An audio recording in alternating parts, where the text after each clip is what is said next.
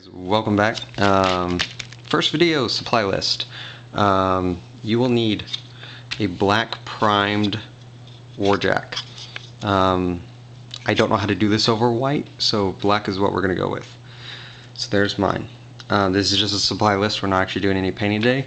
Cup of water, just clean water in a cup. Mine's ceramic. You'll need a painting palette. I prefer white so I can see true color, and I also prefer flat so I can see translucency and kind of spread around my paints a little bit if I need to.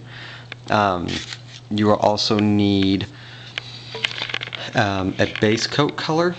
I'm going to be going with Adeptus Battle Gray. It will need to be a darker color for this step. So I like this because I know I missed some spots priming on him. So this will give a good even coverage. If you want, you could also go with another dark color, like this is Cold Gray from Vallejo. That would work. Or a dark forest green, kind of an army forest green. A dark blue might even work. It's just kind of whatever floats your fancy. You will also need, of course, white paint.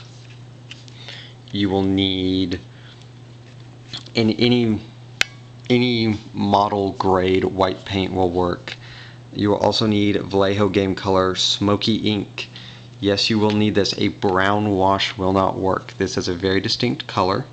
So as you can hear, it is an ink, and we'll get into more of that later. You will need a blue wash of some sort. I use Asurman blue from Citadel because I don't use a blue wash that often, but it's already pre-made and everything.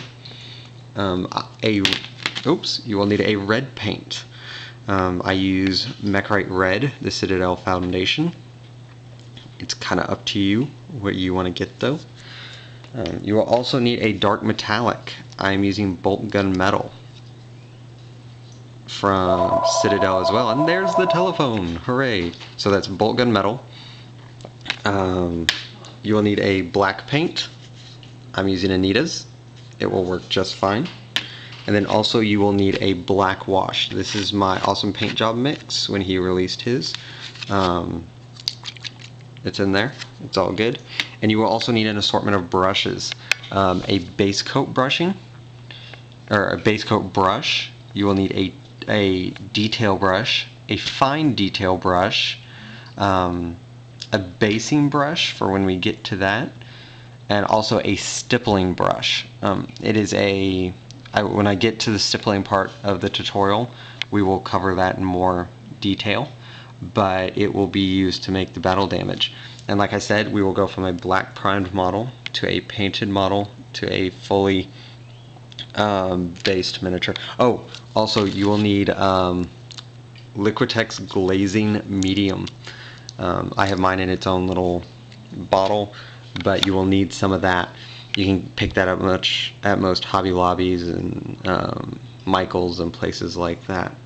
So, and we'll get into basing materials actually on the basing tutorial for these guys. So that is the paints you will need. It's actually a small variety of paints. It's not that many. So pick those up, and y'all have a good one. Tutorials coming soon. Bye.